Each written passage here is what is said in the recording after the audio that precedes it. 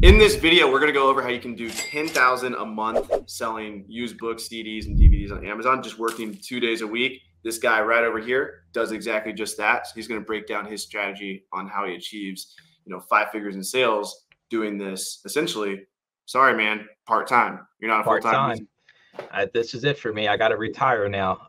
It is super important to value your time as a reseller, right? A lot of people don't put a dollar amount on their hours, right? They just feel like, oh, well, I'm a full-time reseller. I'm a part-time reseller. I'm just here doing things, right?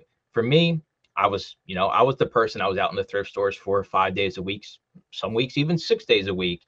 And I realized, well, wait a minute, if I have a more focused approach to what I'm doing, I can get a lot of my time back. So instead of going to 2 stores a day, why not go to 10 in 1 day, right? That's the argument I made to myself. And I said, well, let's give it a shot here, right? You're going to need thrift stores. You're going to need lots of thrift stores to make this work overall.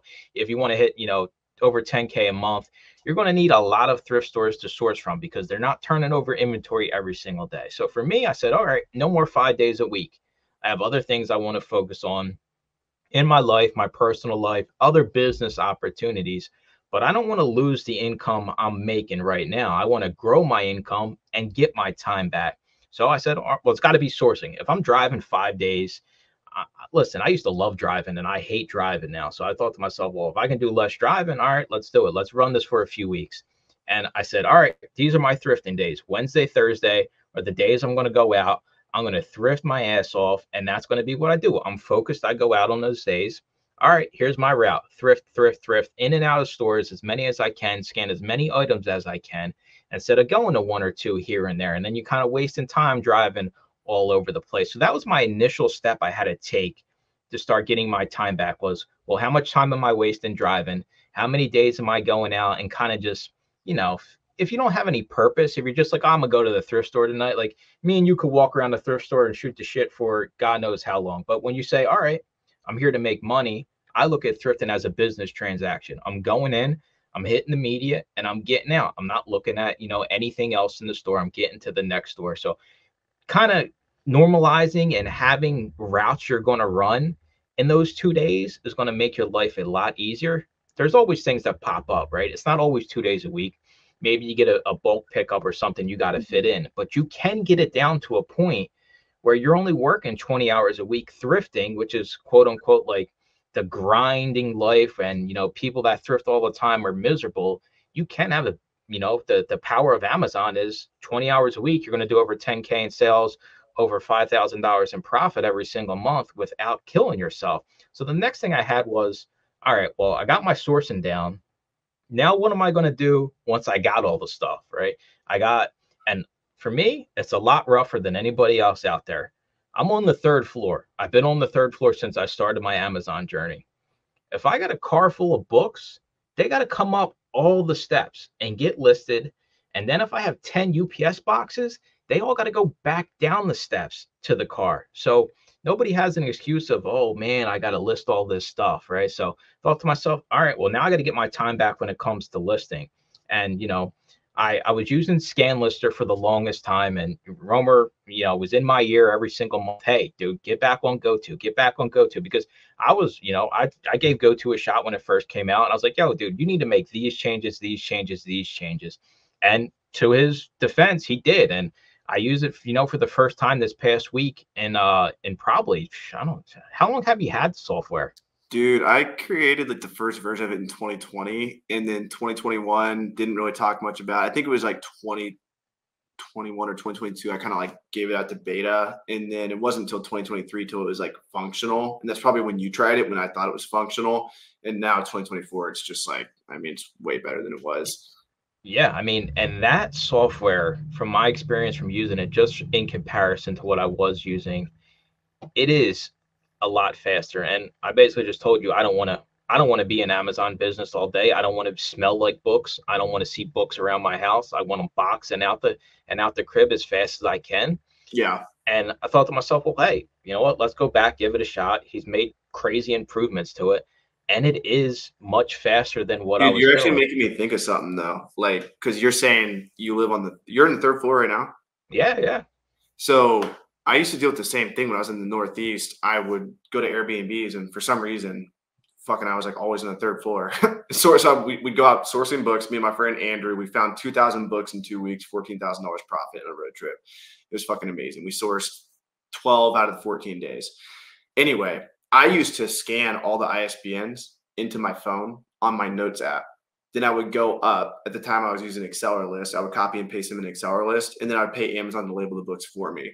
So we're actually, Dom doesn't want me talking about this too much, but we're having a mobile app coming out pretty soon. So I seen you talking about it. So, I mean, yeah, it's out there. I seen you yeah, a post little about bit. it. Every time I talk about it, he's like, don't talk about it. But so you'll be able to scan the book. It'll put it in your go-to batch. And then I guess the problem would be you need to print the labels, but I don't know if you would use that or not, but you could essentially, you know, as you're in line at the power thrift store, you can list all your books in the batch, go upstairs, print off the labels. Are you dropping them off at UPS? You driving? Yeah, I take them. Yeah, so you could pack the box at UPS and label them. I don't know. That's probably like my one loss in efficiency is not paying for the UPS pickup. But then again, it's like it's a little bit of a workout for me. So I'm like, I have no problem really doing You it. can just print a strip of labels. That way you don't have to carry the books upstairs and downstairs, and just go down and then Yeah, as 100%. you're at UPS, label them up. Yeah, for sure. Because then you just got them in the box in the order that you scanned them, and then boom, you're done with it. So yeah, I mean that would be super beneficial.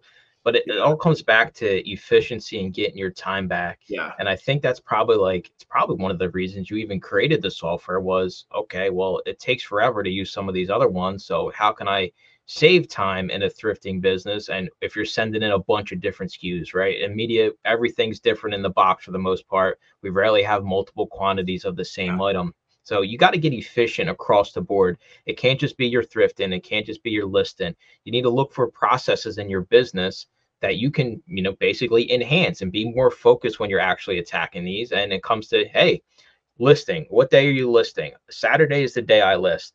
If I go out on Monday and I find a bunch of stuff, I'm not listing that Monday. It's going to sit there till Saturday on my listing day because I'm going to sit down and it's going to be, hey, I'm going to list today. I know what I got to do. I got all the stuff sitting here. It's ready to go. I'm going to list, and you're going to get it done a lot quicker than trying to split that up into different days over time. It's all about processes. And I know it's kind of cheesy, like to hear somebody like myself, it's like, oh, you're only putting in 20 hours a week. But if I offered that opportunity to anybody to spend less time and make more or not the same money, you'd be a fool not to take advantage of it. 100%. So, okay, like in a nutshell, in that 20 hours a week, most of your time are you spending going to thrift stores? Is it the library? I know you do library pickups. Can you kind of walk us through like what that looks like? It's usually 16-hour sourcing, including drive time. Yeah. And then 4 hours, I kind of like it's a little bit on the high end. Sometimes I'll do like 18-hour sourcing because listing the stuff is super fast, right? That's you can list boxes super fast. So it's about 16 to 18-hour sourcing, 2 hours packing and shipping. If I have the library, I just add that on as an extra day, right? Because it's not like I work a full-time job. I have other things I work on, other business, other revenue streams. But for me, I have no problem adding in a library pickup. But you can't trade thrifting days for bulk pickups. It never works. I've ran the math on this endless times. There's no such thing as a free pickup because you need time to go get the stuff.